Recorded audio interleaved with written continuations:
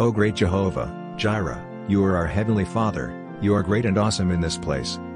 We surrender our will and our way to you, and we ask for divine guidance and protection upon us as we retire for tonight. We thank you, Heavenly Father, for your grace and mercies towards us throughout today.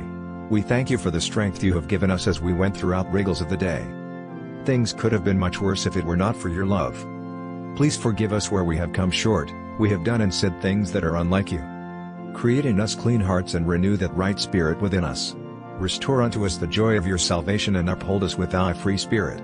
Help us that we will not only seek you in the mornings when we are facing the unknown and need protection from the evil one, but that we will remember you also at the end of the day when you would have given us victories untold.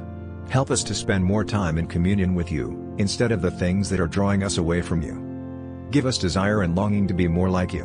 Lord Jesus, we place before you the sick and suffering ones. You see their need, so we are placing them in your hands tonight and asking that you will attend to them as the great physician and the healing balm in Gilead.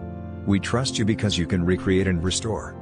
This saddened morning we ask that you will comfort them and heal their broken hearts, give them hope and let them know that you are in charge of death and the grave, and someday soon you will release all of the captives they are holding.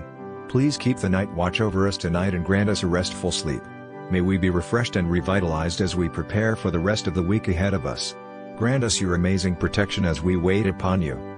Thanks for hearing and answer our prayers according to your will and purpose. In Jesus' precious and mighty name. Amen.